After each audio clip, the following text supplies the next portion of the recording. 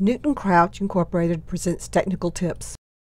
Benefits of a hydraulic hose fitting from John Deere on hoses from your flow control valve or 4-line manifold valve back to your tractor. On your spreader buggy, the return line from your 4-line manifold or brand flow control, whichever may be your application. This is the old hose, is 1/2 inch MPT. This is the MPT quick disconnect fitting that goes on. On the old hose kit, the quick disconnect does not have a check valve in it, and it is easy to plug your return line into your supply pressure, and it is possible that you could damage a valve or motor.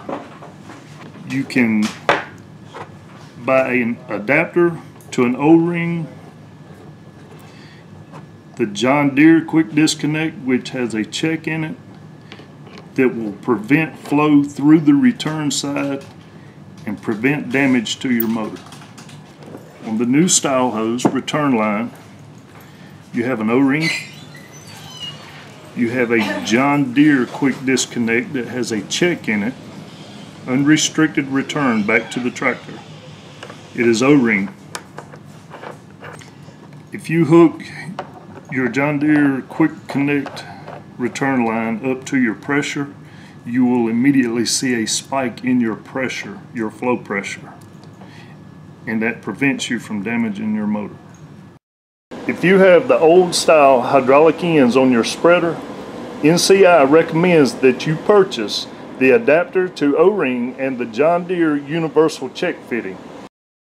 It is much cheaper to add these two fittings than to replace a valve or motor. This check valve must be used in conjunction with proper technique for closing the hydraulic system on your tractor. On a closed center system, always push control forward to turn off the hydraulic flow, never to neutral. This valve will not save your hydraulic motor if you drop the tractor remote control into neutral. We hope this video has answered your questions.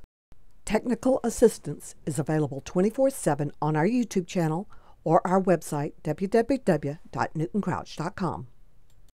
Call us at 800-241-1350. A real person will answer the phone. No recorded menus. Our knowledgeable staff will be glad to help you. Proudly made in America, a family-owned business since 1940, Newton Crouch.